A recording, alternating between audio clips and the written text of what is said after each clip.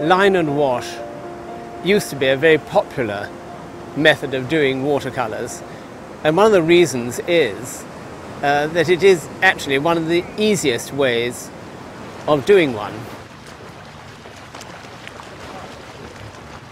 You may have seen my previous DVD in which I described what I used, which is basically a sharpened matchstick which is pushed into a piece of bamboo. There are lots of ways you can do this. You can use a twig out of the side of a hedge or something like that. Gate piers, and behind the gate piers there's a bush. Now I come to putting on the wash.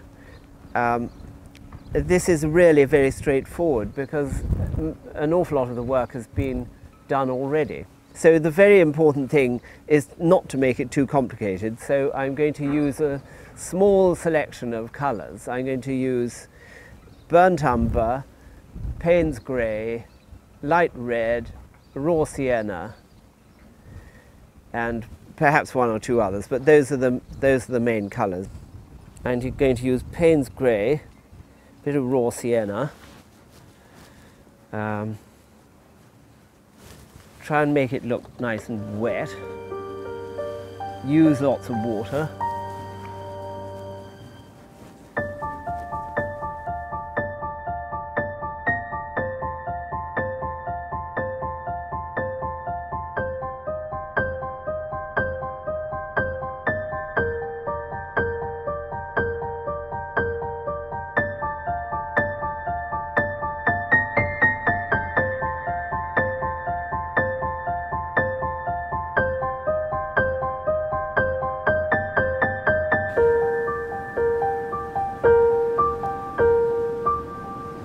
There we are, that's giving it a fairly shadowy look.